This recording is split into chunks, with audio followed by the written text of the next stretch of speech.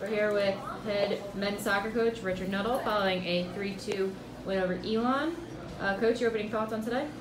Yeah, I think a little bit of good news, bad news. When we played and we moved the ball quickly, got the ball wide, we scored 2 fantastic goals and caused them a lot of problems. Could have got to 3, even maybe 4. But then I think we went a bit away from what we were doing well.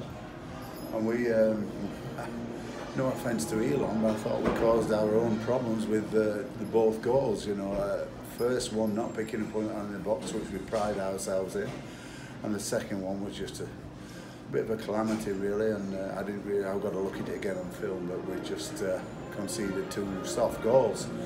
The good news is that we battled back and we kept in the game.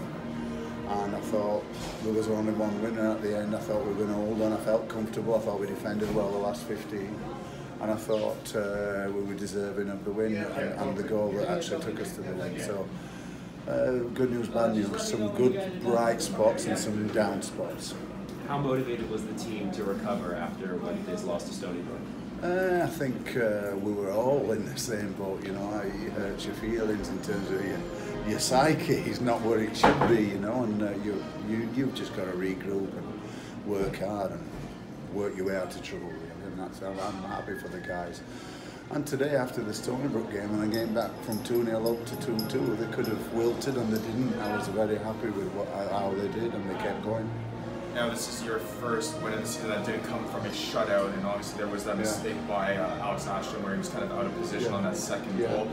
So reversal roles, the offense really stepped up for you big late in the game. Can you just speak on how, you know, this whole year it's been kind of a story of how well your defense has played, but in this game it seemed to have turned out?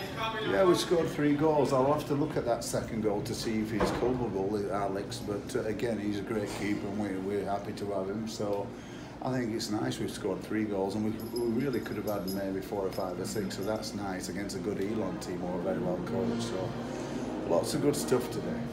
What was your message to the team in the locker room at halftime with the 2-0 lead? Well, halftime is supposed to be the worst lead in soccer winning 2-0 because apathy can abound.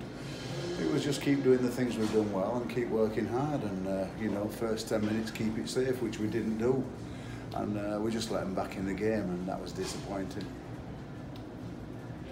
Thank you, Coach. Thank you, guys.